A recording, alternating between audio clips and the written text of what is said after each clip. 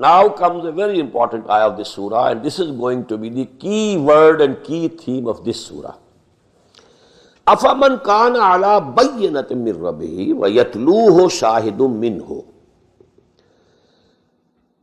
So, the person who was already on a self-evident truth from his Lord, and then follows him a witness from him. What does it mean? As I told you, human nature, it contains all the iman and all the facts in potentially. It is there. Love of God is there. The soul which was breathed into us. وَإِذَا سَوَّيْتُهُ وَنَفَخْتُ فِيهِ مِن رُّوحِي. This ruh, it is from Allah subhanahu wa ta'ala. So it has all the things, just like, a seed contains the whole of plant. Where from does the plant come? From that seed. Potentially the whole plant, the whole tree is present in that nut or seed. In the same way, in human nature, there is bayyinah. If the nature is not perverted, if it is a healthy nature, pure human nature, it is bayyinah within you.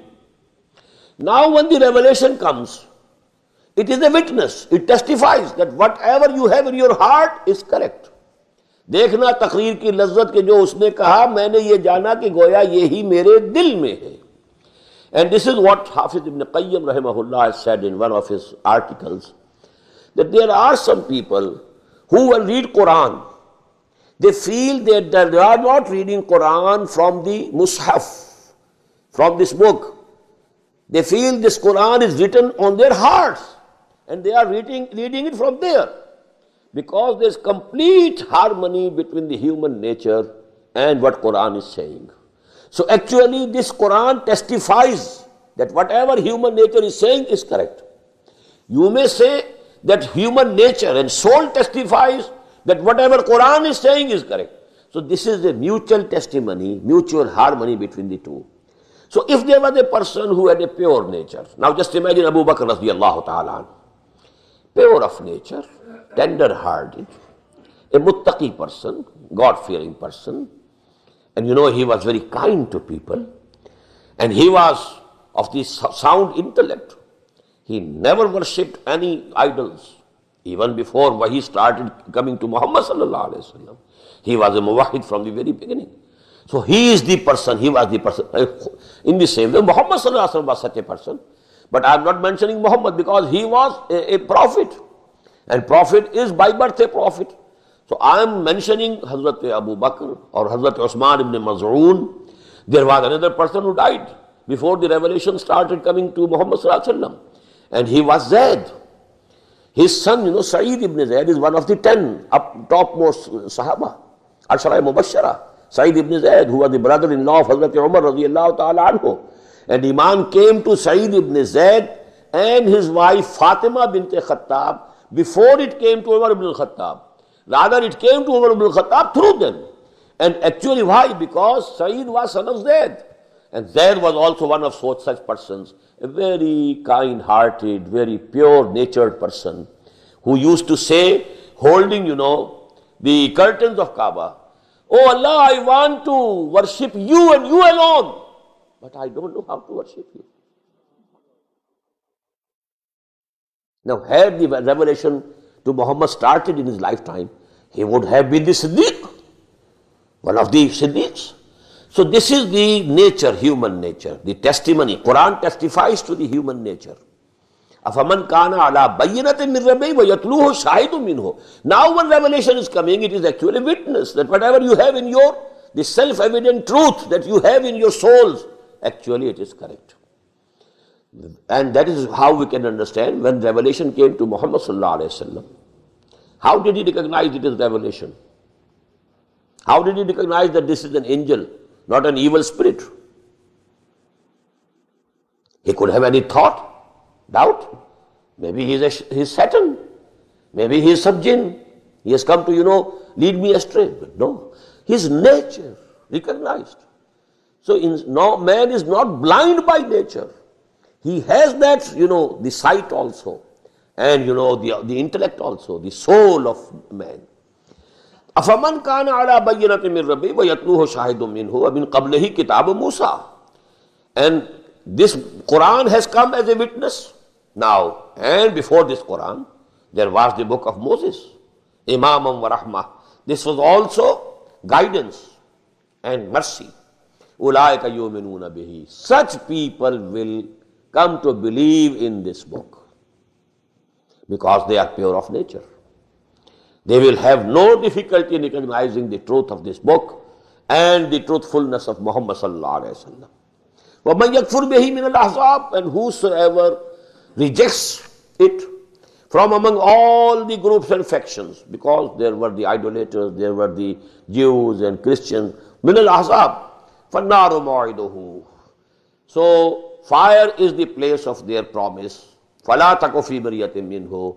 And you should not be in any doubt about that. إِنَّهُ الْحَقُّ مِنْ رَبِّكَ. And this is the truth from your Lord. وَلَكِنَّ أَكْثَرَ النَّاسِ لَا يُؤْمِنُونَ. But most of the people are not going to believe. وَمَنْ أَظْلَمُ مِمَّنِ افْتَرَىٰ عَلَى اللَّهِ كَذِبًا. And who is more evildoer than the person who concocts or forges something and then attributes it to Allah? This is the biggest crime. This is the biggest lie. If I am not a prophet and I say I am a prophet, this is the biggest lie. You are lying on Allah. And some people is lying something about humans, about men. But he is, attributing that thing to Allah subhanahu wa ta'ala, a false thing. So this is the biggest crime. أُولَٰئِكَ يُعْرَضُونَ عَلَىٰ رَبِّهِمْ. They will be presented before their Lord, whosoever does this crime.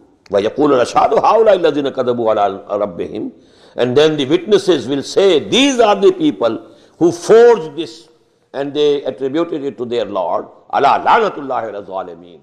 And behold, the curse of Allah will be on such evildoers. Now what is the essence of this ayah? Do you or can you imagine for even a single moment that Muhammad can do it? Sallallahu Alaihi Wasallam. You have known him. He has lived with you for 40 years. And if it is being revealed in the 10th year after the beginning of Wahi, for 50 years you know him. Did he ever tell a lie?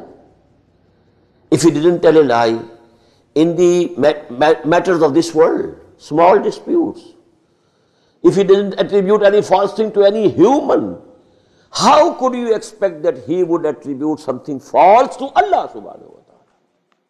Because this is the biggest crime. وَمَنْ أَظْلَمُ مِمَّنِ افْتَرَىٰ عَلَى اللَّهِ كَذِبًا أُولَٰئِكَ يُعْرَضُونَ عَلَىٰ رَبِّهِمْ وَيَقُولُ الْأَشْهَادُ هَؤُلَاءِ الَّذِينَ كَذَبُوا عَلَىٰ رَبِّهِمْ أَلَا لَعْنَةُ اللَّهِ عَلَى الظَّالِمِينَ الَّذِينَ يَصُدُّونَ عَنْ سَبِيلِ اللَّهِ. Those zalimeen, those evildoers who are obstructing people, who are holding back themselves from the path of Allah and obstructing others, preventing others from going towards the path of Allah. I told you, sadda yasuddu has both the meanings. Hold back yourself and you prevent others. وَيَبْغُونَهَا عِوَجًا. They want to find in it crookedness. وَهُمْ بِالْآخِرَةِ هُمْ كَافِرُونَ. And the real cause is that they don't believe in the hereafter. That is actually the root cause of all their ills. أُولَٰئِكَ لَمْ يَكُونُوا مُعْجِزِينَ فِي الْأَرْضِ. These people are not going to be able to frustrate Allah subhanahu wa ta'ala, defeat him in the land or the earth. وَمَا كَانَ لَهُم مِّن دُونِ اللَّهِ مِنْ أَوْلِيَاءَ. And there will not be for them, besides Allah, any protectors. يُضَاعَفُ لَهُمُ الْعَذَابُ. The chastisement will be doubled for them. مَا كَانُوا يَسْتَطِيعُونَ السَّمْعَ وَمَا كَانُوا يُبْصِرُونَ. They were not able to hear and they were not seeing. Because the real human being within them had died. Their souls had died. Now they were like, just moving graves. Nothing of that sort. Moving mausoleums. أُولَٰئِكَ الَّذِينَ خَسِرُوا أَنفُسَهُمْ وَضَلَّ عَنْهُمْ مَا كَانُوا يَفْتَرُونَ. They are the people who have ruined themselves, who have put themselves in the loss. وَضَلَّ عَنْهُمْ مَا كَانُوا يَفْتَرُونَ. And whatever they are concocting and whatever they are forging, that these are going to help us and they will be our intercessors, They will all disappear and vanish. La jarama. There's no doubt, annahum fil akhirati humul akhsarun, that in the hereafter they will be the greatest in losing. The biggest losers, the greatest losers will be them. Inna alladhina amanu wa amil salihati wa akhbatu ila rabbihim. As for those who believe and do good deeds, and they are humble to their Lords, humble before their Rabb. Ulāika ashabul jannah. They are the people of garden, hum fiha khalidun, and they will dwell in it forever. Masalul fariqain kal-a'ma wal-asammi wal-basir was-sami'. Now these two groups, the similitude of these two groups is like the similitude of those who are blind and deaf. And on the other hand, there are people who are seeing and hearing. Those who believe, they are the people who are seeing and hearing. Those who are rejecting and denying and belying this truth, they are like the deaf and the dumb, blind and deaf. Hal yastawiyani masala? Are they equal? Are they similar in this similitude? Afala tazakkarun. So don't you get reminded and admonished?